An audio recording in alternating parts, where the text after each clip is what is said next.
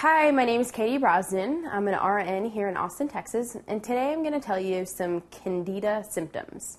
Candida albicans is a naturally occurring yeast in the body, and it usually functions alongside other naturally occurring organisms, and it also helps with functions within the body. The problem occurs when something offsets this balance. The main causes, or the most frequent causes of offsetting the balance, are increase in sugars, refined foods, or overuse of antibiotics.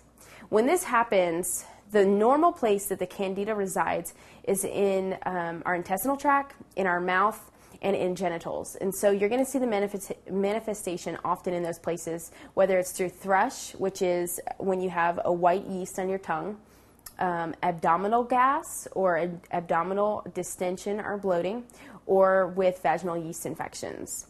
It can also, however, burrow itself through the intestinal tract into the bloodstream, and thus it travels to all the organs throughout the body. So it can manifest itself in a ton of ways.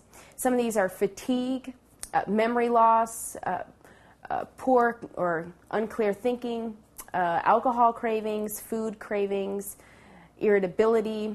Other things are acne, depression. There's a ton of them. It kind of goes into every area because it's going to all the organs in the body. So if you're starting to see a recurrence of these things, it's good to have some blood work done to see if there's Candida that's in the wrong place in your body. And those are some of the symptoms of Candida.